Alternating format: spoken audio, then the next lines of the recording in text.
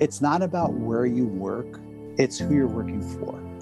And I think to me that it's kind of helped in my career of finding those creative leaders that I admire and finding people that you can respect in the industry.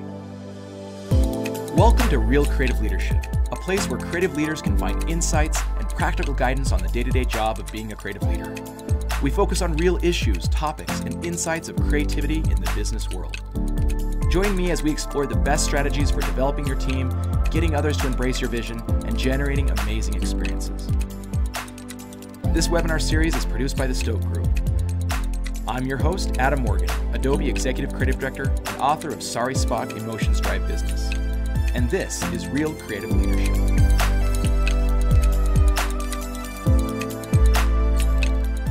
Thank you so much for joining us. This is episode 3 on season 2, and we are going to be talking about creative career paths.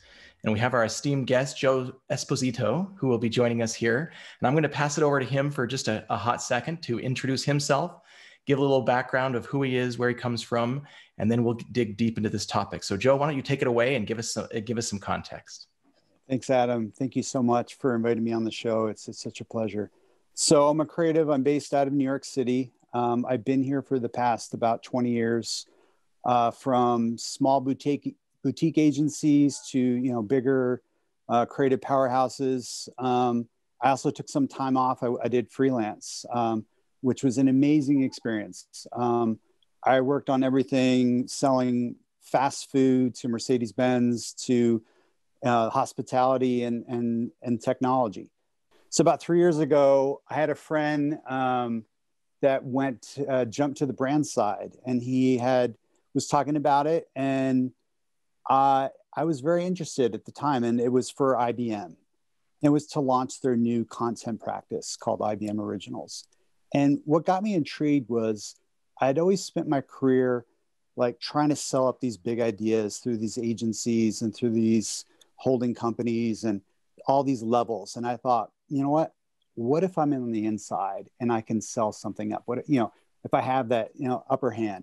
What also attracted me to IBM, you would think IBM, that's a huge global company, that this content practice that they were standing up was like a scrappy startup. And it was only about 15 people at the time. So I came on board about 3 years ago, and it's been an amazing experience. One of our mantras is to make less matter more. And I just think right now in our industries, we're competing for everyone's attention. So we really have what we need to communicate to people. We need it to be something that they want to engage with. And I just want to dig in a little bit on this because I went through a similar journey as you. I did 19 years of ad agency life and then finally flipped over to a brand side, and I'm here at Adobe. But I just see so much of this happening. And a long time ago, maybe like in the mid 90s, late 90s, it was just like you were either in one camp or the other. There was no jumping around. But today, I don't know if you see it as much as I do, but there are so many people who are moving from brand to agency and back and forth fluidly. Well, anyhow, let's dig in a little bit deeper. The topic we have for today is we're going to talk about creative career paths. If you listen to episode 2, just before this, we went through all the different ways that you can take a creative career.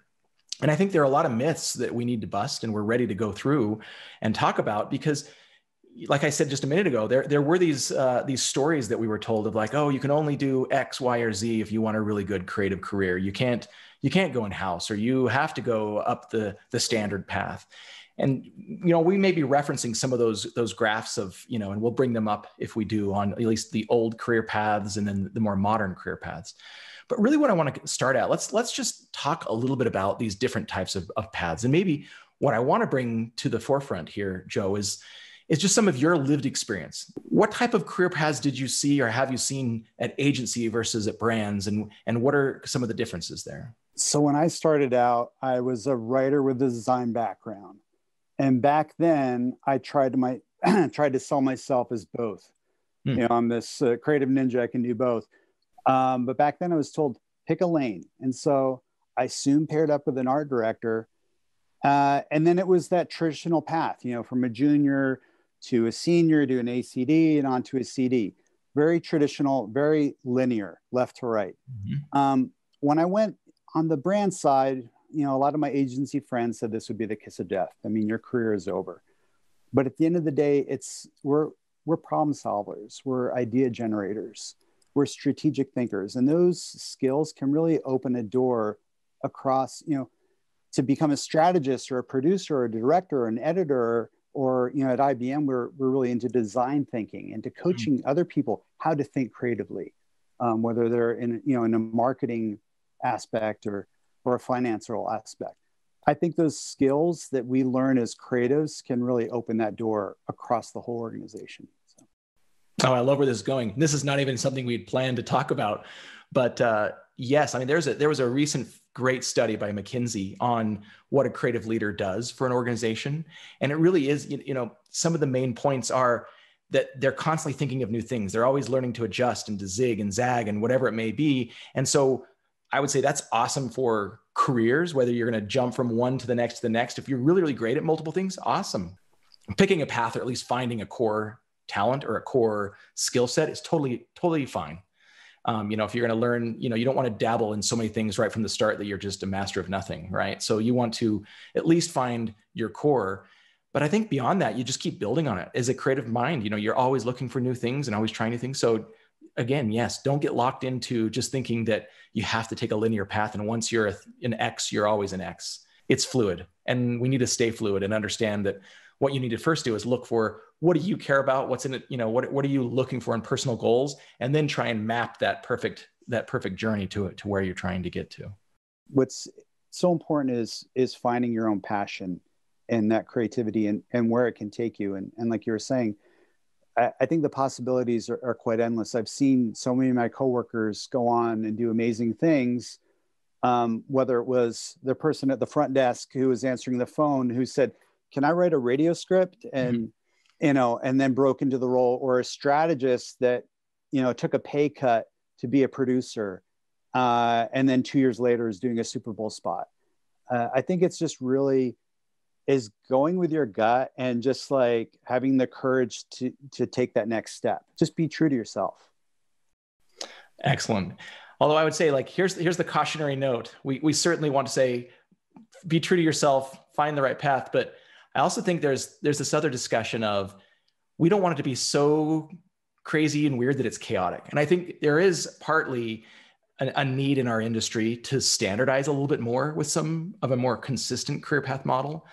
The problem that we have of it being the Wild West is that, one agency versus another brand and another brand, they all have different paths and different things. Like what constitutes a creative director versus an art director versus a designer versus all of those things. And I think it's really important for us to at least establish some clear parameters. Like, you can jump around all you want, but at least have some paths, right? Some industry paths that we all agree on. I'm finding that's a big issue. Even internally with our company, it's like we have an internal nomenclature of job codes of what levels and things are. And then we have complete inconsistency where someone who's a creative director at one job code versus a different job code. And in our minds, it's like, let's just line it all up and make sure there's some consistency. So what are your thoughts on that? Have you seen inconsistencies throughout your career in terms of from one company to another in how they're deeming what one job is? Or it seems pretty consistent as far as what a creative director does versus an ECD versus an art director and all of that? It seems pretty consistent. I recently, we did kind of a rebrand in some of our titles. And so while previously, my role would be more of a creative director, my title is content director of story. So trying to get away from the agency model of saying writers and designers, but so I would be a content director of story. My art counterpart would be a content director of experience. So how do we get just beyond, the traditional models? So that's great, but it also, how does that translate to other companies or agencies? So I think that's where I think having that standardized nomenclature does help. And that's in your building out your qualifications for the job, or, when you're hiring and what you're looking for, and those can come across. But I do agree that there needs to be some consistency across the board. Yeah, exactly. All right. So in light of that, certainly right now in the video, hopefully we're going to bring up for the audience, if you're watching this on video, at least a visual of what the modern career path should look like. I know it's a little tricky if you're listening to this on a podcast, but it goes through, and you can always go to realcreativeleadership.com and check out what we're talking about in terms of these career paths. But it's nice to know, like, there is some consistency of, you got to start somewhere, whether you're a junior designer, a junior art director, junior production artist, whatever that may be, and move up to kind of a senior role. And then you have a lot of choices at that point. The old model was you just got to go right into management. Like, that's the only way to grow your careers. You got to be a leader and a manager. But as you found, like, there are some fallacies that, some people, A, are either good at one skill and not another, and we're forcing them into other roles, or B, they don't want to be a manager and they just want to, find a more individual path. And if you look at our new career paths, you can see there's totally an option for that. You could be an individual and be a senior writer, designer, whatever it may be, director, or you could go independent, like you'd mentioned, and go freelance or do whatever you want of building a company. And then there's always still that management path. So with that context, so hopefully people are either seeing or listening to that, I want to dig first at the beginning. Like, you'll notice that there are separate paths for designers and art directors in production. And let me give you my experience, and I'd love to know what you've thought about this, Joe, which is, there's some people, the old model was you started as a production person, then you move to designer, and then you move to art director, and then creative director. And I have fault with that, because there have been so many people on my teams that are either like really, really good at the technical skills and they're really good at production, or they're really, really good at conceptual skills and more of like art director, where they're coming up with TV ideas and broadcast, or the, big campaign ideas. Or they're a designer, which in my mind has been traditionally someone who's really, really good at the design craft, but maybe not necessarily awesome at, deep technical stuff or deep conceptual stuff. So to me, like, if we're looking at the difference between a designer and an art director, designers are more like the fine artists, and, they're great. They love letting and type and all those things, and they're bringing it together. And it's really like even tactile things that they want to feel, and paper samples and stuff. And an art director is more of like high conceptual, big campaign thinker, and maybe he's a decent designer, but really more of like that conceptual person. At least that's how it was for me in most agencies. How about you? What's the difference for you between those different roles? To me, designers are expert in their craft of graphic design. Art directors in the ad world are very conceptual people. Maybe they went to a portfolio school and they learned about art direction, and they took Photoshop and they took Illustrator. But a lot of that was to comp up an idea, of a conceptual idea. They weren't really into the craft. I think as technology has grown and more people have access to it, polishing these ideas has become, I think the tools, especially that Adobe offers, they're up for everyone. So I feel like a lot of people now are stepping into those roles, but I don't think they've really mastered what the skill set behind it. Learning Photoshop back in the day, you were dodging and burning photos. That's darkroom terminology. I feel like we've grown up, and this new generation is growing up completely digital. They might not know how a camera works and how the aperture works, and they don't know the mechanics behind it, and they have never set type. I'm not saying you need to go back and do all those things, but you should have an understanding of why they were created and the outcomes you can get from that. So I always tell teams to, like, hey, put the computer down, take out the moleskin, take out the notebook. Let's just comp something up. Let's draw it out. And then if it's a great idea, spend the hours polishing it, but don't spend hours comping up this amazing thing in Photoshop and it just lands like with a big thud because the idea isn't there. Yeah, that's fun.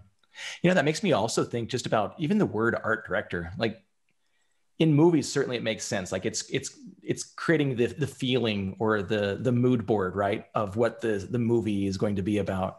But in marketing advertising, it's really been an interesting, weird word. And I think there's a lot of confusion where people see the word director, and that sounds super official. It sounds like creative director. Yeah. And they've been saying, oh, an art director is someone who's going to be on set directing. And more and more that role has just become the creative director to do all of that, like create the set, create the visual, create the whatever.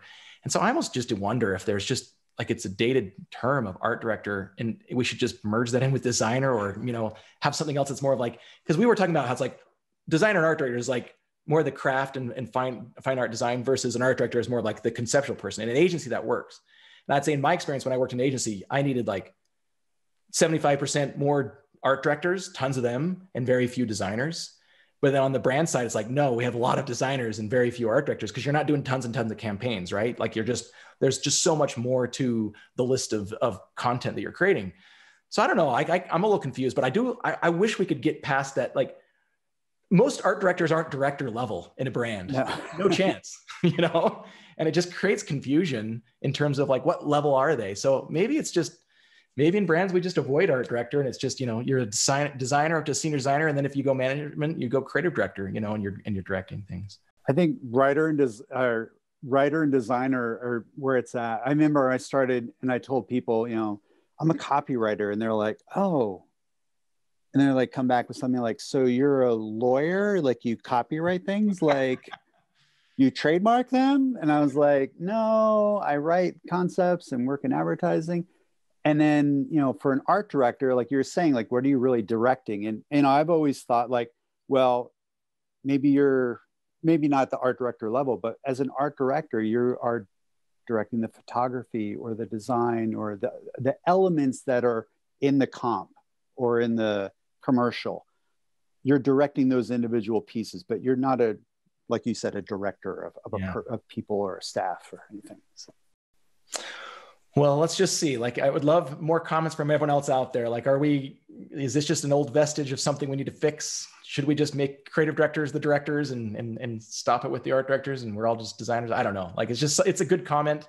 It's a good thing that I'd love to hear from all of you out there of what you're thinking. But, you know, it just seems like we just create more and more confusion, especially when titles, and someone feels like they need the art director title because it feels fancier than a designer title. Whereas, like, to me, a senior designer sometimes they may have more seniority, more vision, more whatever than just a simple art director. So it just seems counterintuitive to go up to a senior designer and then back down to an art director based on the old model. Well, let's move on to the next one. So the next topic, let's talk about, if you do choose, again, you don't always have to choose, but if you do choose to go into the management route, you know, is that the choice for everyone? Like, I guess the question is, can some people choose a different route? Like, in your experience, can you still grow your career without having to become a creative director, without having to become an ACD, and just go into like the individual expert path rather than the management path? Have you seen that work? So the short answer is no. You can have a great career, without ever jumping on the management track. If you ask my dad or mom, they would probably say they'd have a different opinion. I will say this. I do think it's important to at least cross that path of a manager, even if it's at, you know, an ACD or a CD level, because I think that it's not that it's growing your career as much as it's going to help you grow as a person. That's fair. Managing and mentoring younger creators will help you learn invaluable skills, or you'll learn marketing or sales and strategy skills that will be with you for a lifetime and make you a more well-rounded creative. And I know that helped me. That said, when you look at the modern career path that you've outlined, there are so many options or paths to progress it forward. And I picture basically this heartbeat that goes up and down and goes as it goes across the path. So maybe you start off as a strategist, then you become a writer, and maybe you work up to an ACD and you go to freelance, and maybe you buy an old school bus and travel and work across the country, and you write a book on being a nomad creative, and you give a local TED talk, who knows? Then you can go back and work at a social agency and maybe go in-house and become a CD, and then jump back to strategy and on the brand side. I don't think it's this linear path. And I know that maybe I've jumped around too much between different professions, but I do think that you can actually have, you know, a greater career by having that heartbeat, not just a flat linear line going across. Oh, that's awesome. I love that. In fact, last year I interviewed a dozen different, you know, great leaders from a lot of huge brands, from, you know, Disney and Google and Oracle and Apple and Pixar, and just mapped out all of their career paths. And it was that heartbeat. Like, I saw people who moved from freelance into agency, back into brand and so forth, and at different levels too. It's not like once you hit CD, you're a CD for, you know, golden forever. Like, there are people who then move back into a senior role for some project or thing, or like you said, take the bus tour around wherever, you know, place that you're interested in. But I love that. I think that's great. I think the illustration of this image is just that those are just kind of common streets. Whether you follow that street or not, I think is up to you, but at least establishing, here are some paths. Like, you're not going to necessarily jump from ACD to chief creative officer in 2 months. Like, there's certainly some steps and some growth in between that you'd need to figure out as you move along. Like you said, there's so many options out there. If you're into management, and I think it's good to try it, I learned a lot from it. Yeah, go for it. Go down that path. Give it a go for sure. As creatives in this industry, once you master these hard skills, I think there's definitely a role for being an expert and to really focus in that area. If that's what you want to do, if you don't want to manage people and take that track, there is tremendous value in having someone that knows their craft really well and that can help and inspire others. Now let's move on to this next question of like, has remote work changed everything for creative leadership, or is it all still the same and we're just, in a different location? I mean, we've broken down geographies and time zones and proven that we can manage teams, produce work, and have virtual shoots. I had one this summer, it was amazing.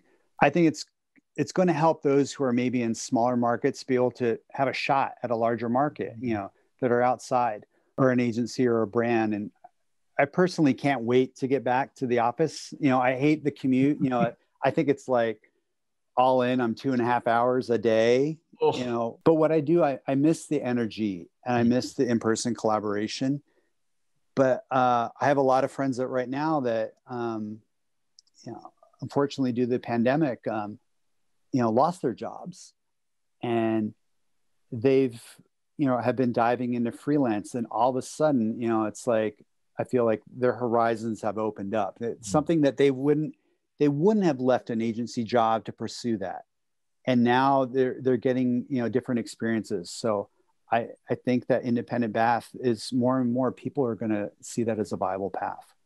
Oh, I couldn't agree more, because you're right. It really has opened up the opportunities and leveled the playing field for everyone, so that markets don't matter. I know in the past when it was like, oh, we got to hire someone, it's always just like, who do we have in market? And, oh, I don't know if we dare go jump to this other market because, all the moving costs and all that kind of stuff. And if that's all gone, yeah, what an opportunity for not only like hiring anyone and anywhere. It's like, yeah, you could jump to whatever your dream path is, start going for it, and don't feel like you're being held back. You don't have to work for that small manufacturing company in the middle of your state, and that's because that's the only big employer in your city. You could totally move to anything you wanted. I think that's an amazing opportunity. If you could redo your path, what would you do? Would you change anything, or do you like where you've gone into all these? Because I'm sure you've learned a ton of great things from every experience you've had, right? I've met amazing people along the way, and there are a lot of things I wouldn't change, but the one thing I would change, I would have taken risks earlier in my career, before I got married, before I had kids and a mortgage. So when I first started out, I was working at an agency. I was a writer. I just wasn't being fulfilled with my assignments. So I decided to go back to school at night.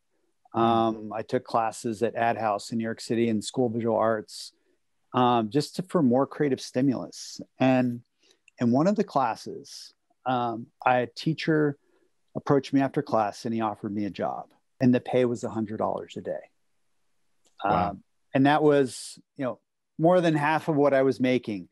And I said to him that I had to think about it. And he just looked at me and turned around and walked away. And, and it was like, I just felt like, I was so scared to, I was put on the spot.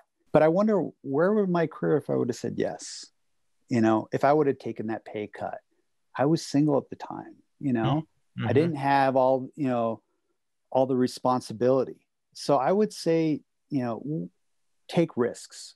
Another thing, I look at my journey, and, advice I'd give to maybe younger creatives or older creatives, any creative, stay hungry and always look for opportunities to learn more, round out your talents, read books, just kind of explore.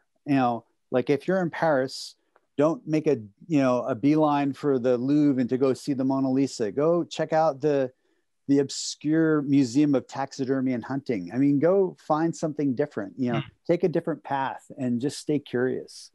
Work for a small agency, work for a big one, but I would take time to freelance. I would take time to just try to go out on your own and see what that's like and find the path that really suits you. Oh, that's fun. I'm probably the opposite. I would be like, if I were to redo my career, I would have taken more risks later in my career than early on. I feel like there's some good formative years, and you're right. Like, try it all. Try small. I tried small agency, big agency, whatever it was, big accounts, small accounts, and freelance. It's all good stuff because it teaches you such different skills. What does it take to get promoted to the next step? Whether you're a senior, a CD, an ECD, what are the things that people can try in terms of pushing something to move to their next career path? I think you and I also had a discussion earlier about, this idea of going beyond the brief and to always, to go beyond what's just the expected and the deliverable. I know early in my career, I had a task it was a simple banner ad, mm-hmm. And my partner came and I went back and we came up with an idea that was, it led to a TV spot. So it's always pushing for more. And I would say it's also like getting to understand the business side as well. I think as creatives, we're stuck with, we just need to come up with a cool idea or do a cool spot or a cool print ad or something like that. And we're not realizing, the business side of things or the strategy or the money side. Being a creative leader is really, is more than just bringing your creativity and your hard skills. It's having that creative vision. And that's, someone gave me some great advice early in my career, and it's, there's the hot shops, the real creative shops, but it's not about where you work, it's who you're working for. And I think to me that it's kind of helped in my career of finding those creative leaders that I admire and how they manage and how they stand up for good work, and to be almost, as my mentor and as my North Star of where I want to take my career. So it's really putting stock in finding people that you can respect in the industry. I think being kind and being nice can go a long way in this industry. We don't need any jerks. We don't need any inflated egos. What I loved about going on brand side was I got away from teams competing on every assignment. Mm-hmm. Right now, the team I work with now, we all work together. We want each other to succeed, and we all build on each other. And I feel like in this industry, it can be very cutthroat. And I feel like it's a small industry. Let's be nicer to each other. Let's be kind, and let's be better people. I think, the industry and the work will be better for it. So. Wow, those are some wise words. And I love just going back to that topic of beyond the brief. I think that right there is such a critical bit of information. So anyone who's trying to move up in their career, if you just do what you're supposed to do and do a great job at it, you're not moving up. You're just doing a good job at whatever you are, your current position. And management is going to see you as, oh, great, they're doing an awesome job at their current position. So if you want to move up, you've got to go beyond the brief. You have to look for a vision. You have to look for new ideas. You have to look for ways of extending, like even within brands, it's like, how can we do this storytelling a different way? How can we do this in a different medium? How can we do this in different, with different partners or whatever it may be? That little something that goes off in someone's head, and they just start looking for new things and aggressively climbing. Those are the signs to me that they're really trying to grow. That's what I'm going to look for. So go beyond the brief. That is a great place to end on. Make sure you do that and do it in a nice way. I love it. And when you're in that briefing session, ask questions, challenge the brief. You don't have to be a jerk about it, but just ask questions, poke holes. Like, that's where the learning and the sparks take place. If you are a creative that just accepts the brief and just goes off in your corner without bringing your own critical thinking, it's not going to go as far as it could if you were to just dive in and really question it and be passionate about it. Oh, that's awesome. Good advice. Well, thank you, Joe. This has been a fantastic discussion. I really appreciate you joining us on the show. We appreciate it. Now let's just, as we're ending here, if anyone has any questions or comments, please join us on either realcreativeleadership.com and make some comments, or on YouTube in the chat comments, wherever you're listening or watching this. We'd appreciate your involvement. We're so grateful for having Joe here today. Joe, how can people get a hold of you? Just on LinkedIn? Is that the best way to stay and follow you? Yeah, just hit me up on LinkedIn. Look forward to it. Thanks. Perfect. And as always, you can find us at realcreativeleadership.com. You can find me at adamwmorgan.com. TheStokeGroup.com is where you can get help from if you need to scale or get some more creative juices into your flow. They're an awesome partner in making this happen. So all the different ways that you can reach us. And the big ask at the end here is it's just to get involved with us. We would really appreciate it. Go out there, like, thumbs up, subscribe to whatever platform you're listening on or watching on. We would appreciate it. So thank you so much for listening. This has been all about career paths, and we will see you at the next episode. Thanks for joining. Thanks for listening to Real Creative Leadership. I'm your host, Adam Morgan, and this series was brought to you by the Stoke Group. For the most effective marketing, use both sides of your brain to align your strategy, creative execution, and analysis. Connect with the Stoke Group for help designing each step of your marketing plan and creating a coherent vision. Visit thestokegroup.com to learn more.